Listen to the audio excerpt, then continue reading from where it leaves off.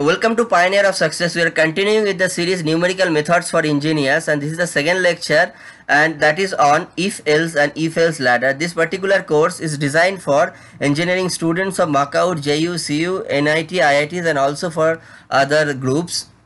Before moving on to the main discussion, here is something about myself, and I request you to subscribe to my channel for more updates on engineering, mathematics, and related courses. In this slide, I show you the relation between if else and numerical coding. In our coding, sometimes we have to reach to a state where we have to take a decision. If it is positive, if it is true, then we move to a certain direction. If it is not true, if it is negative, we move to some other direction. And in these cases, we have to define if else. I have taken a simple example. Suppose we have to calculate logarithm of x, and we know that x cannot be negative when we are calculating logarithm. So we make a decision making step. But the condition is we have to check whether x is less than 0, that is positive or negative. If it is less than 0, then we move to certain direction. If it is not less than 0, then we move to other direction. I have taken a simple algorithm here. We insert a number. Before the execution step, we check whether x is less than equal to 0. If it is true, that is x is less than equal to 0, or it is negative, then we print logarithm of a negative number is not possible. Else we go to the execution step, we calculate logarithm of x, and then we print the value of log x. We have taken a simple code here. Initial lines are the header files. We have taken two header files, hash include stdio.h, hash include math.h. This math.h is required because we are calculating logarithm of x. For this particular line, this math.h is required. Here we have taken an integer number, so we'll put an integer and we'll calculate the logarithm of that number, and that logarithm can be in fraction. That is why we have taken float. B is a float. Then we print that, enter an integer, then we store that integer and go for a checking about the number. If the number is less than 0, we print you enter the negative number and we print the number. Else we go to the execution step and then we execute it. I'll show you this code. Here is the code. I go to execution column and click on compile and run.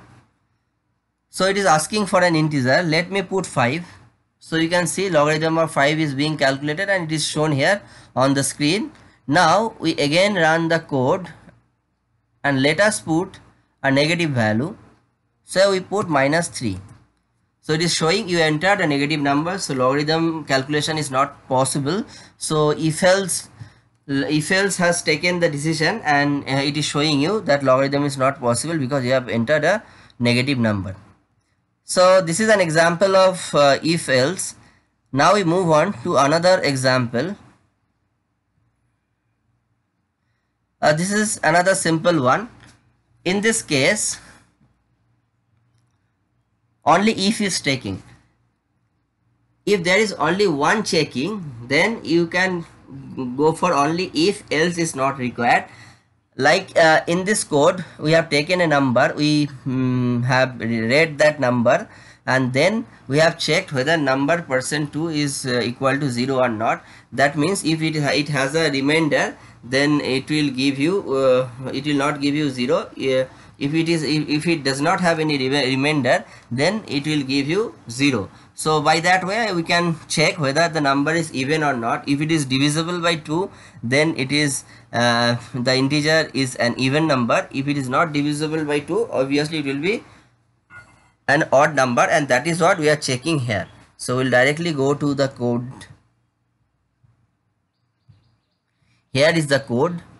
I'll execute it. So it is asking for an integer. Say we put 7.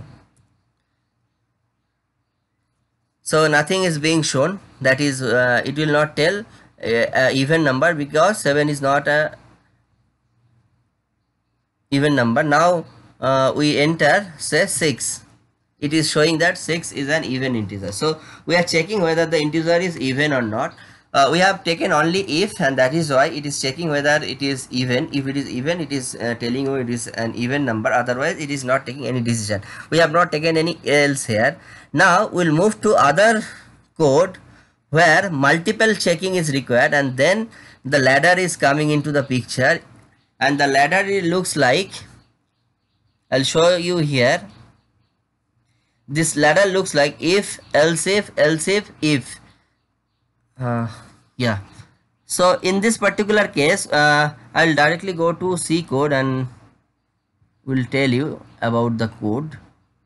You can see here we have taken a header file, and in the main function we have taken two integers. One is number 1 and the other is number 2.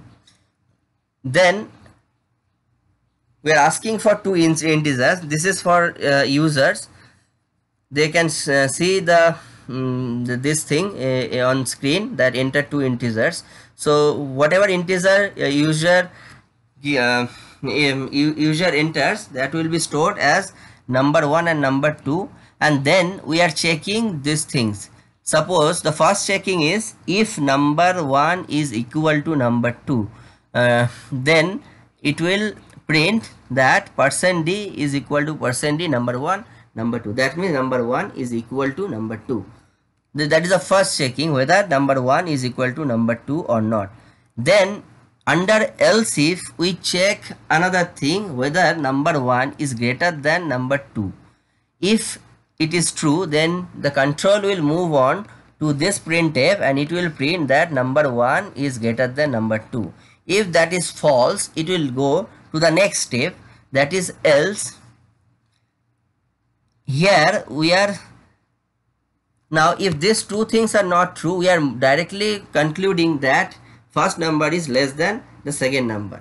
Now this is a simple code. In your real case, you may need several else if.